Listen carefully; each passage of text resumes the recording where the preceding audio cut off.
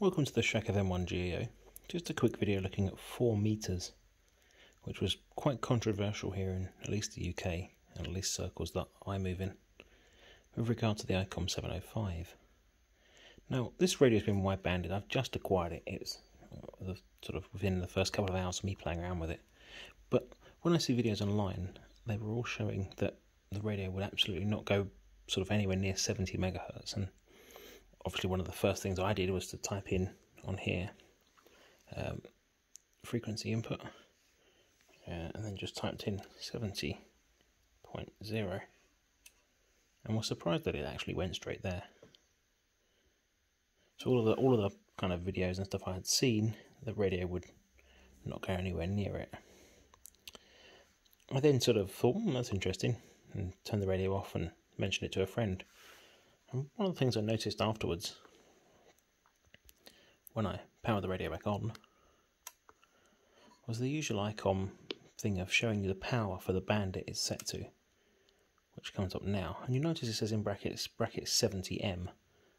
Now I wondered, perhaps that's because I'm on 70 megahertz, and this being a wide-banded radio, I thought to myself I'd try 60 megahertz. So I clumsily typed in 60 megahertz, and you'll see that it still does something here. And if you put an antenna in it here, you can hear stuff on that frequency. And I noticed that it still says, when it powers up, it still says 70 megahertz, bracket 70M on this screen here. So dropping it down below about 70 odd megahertz, it then drops to the 6 meter band. And I suspect this is probably the low pass and band pass filters it's using for each band. But I was quite surprised to note that the firmware had a 70 megahertz band at all. You'll see now it says, I think, 50 meg.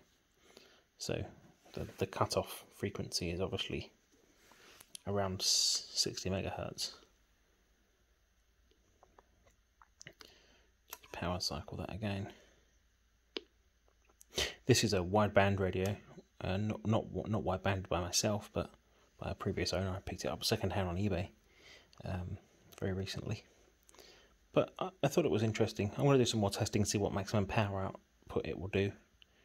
Various other bits and pieces. Probably someone has beat me to it, but it will be interesting. I was just surprised that it would actually do 70 megahertz, and it seems to be sensitive. I can hear a local power repeater thing on 70 megahertz, so it's definitely doing something. On 70.450, I'll have a play around with it over the weekend. Oops, missed the decimal point out. Sorry. So 70.45, enter.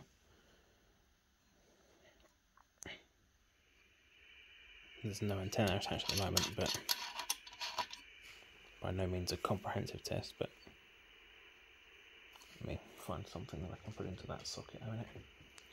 Just use the microphone cable and just poke it in.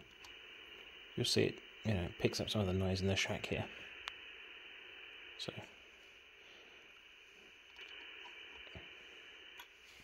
it's definitely a receiver on on 4 meters. It just may not be a very good one, but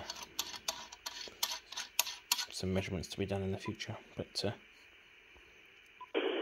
first impressions of the radio, very good.